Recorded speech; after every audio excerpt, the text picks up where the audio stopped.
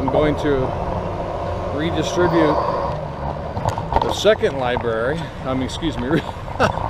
Redistribute the book that I just read, since I already have one, and I'm going to put it right here. But let's see, this is charter number 25102, littlefreelibrary.org, and this residence happens to have this library here. Oh, where are we at here? Oh, that's right. This one here requires you to undo the hasps. So what I'm going to do is, this book does not present the gospel because it's written to Christians. So I'm going to Earl Blackburn's book, so I'm going to put a gospel track in there. That way the gospel is also presented in the book. Here we are, folks. I'll put it right here next to the Bibles. Oh, they got Book of Mormon in here. Yeah, that's interesting. Well, of course, Redlands is predominantly a Mormon community that I live in. So I'm not surprised that they would have the Book of Mormon here. But here it is. Jesus Loves the Church and So Should You by Earl Blackburn. And it is now in this library.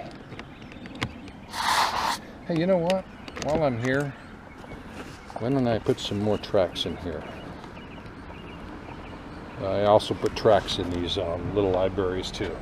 So there's the good news.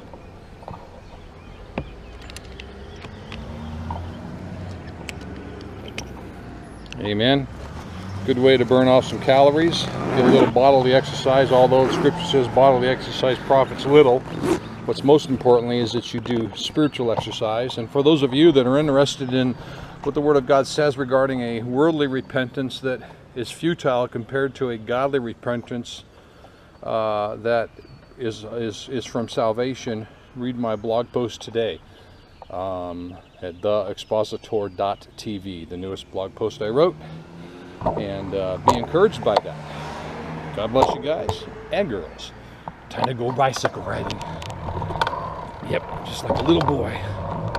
We're right on the sidewalk. You know we're not supposed to, but it's actually safer.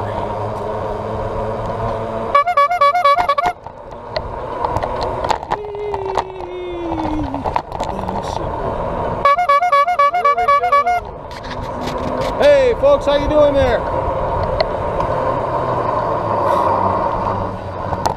Hey, I see you guys out here a lot.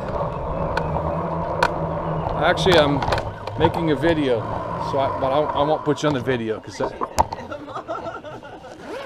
but I will give you this.